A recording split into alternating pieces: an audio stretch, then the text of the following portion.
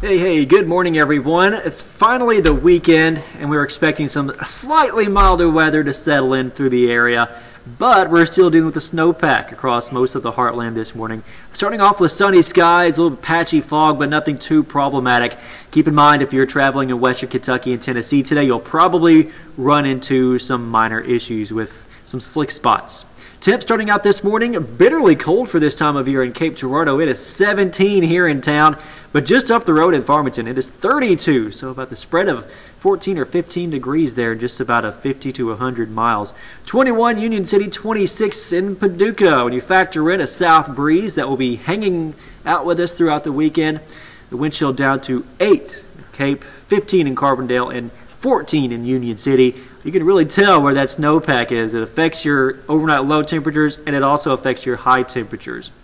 We are dry right now though. First Alert Doppler network not tracking any kind of wintry precip. There's a little cloud cover streaming in through I-70, I-64, and the I-44 area. That's going to continue drifting east-southeast with a disturbance over the Great Lakes area. We're not going to see much impact from that system. In fact, we've got a high pressure off to our south. It's going to be hanging out over Arkansas and Mississippi throughout the course of the weekend, giving us those southerly breezes. Let's go throughout the next few hours. I'm going to actually rewind it to about noon. Lots of sunshine, temperatures reaching the 40-degree mark for areas with a snowpack, possibly low 50s for areas with dry ground. For this evening, slowly increasing clouds with even a chance of fog for our northernmost counties in southern Illinois.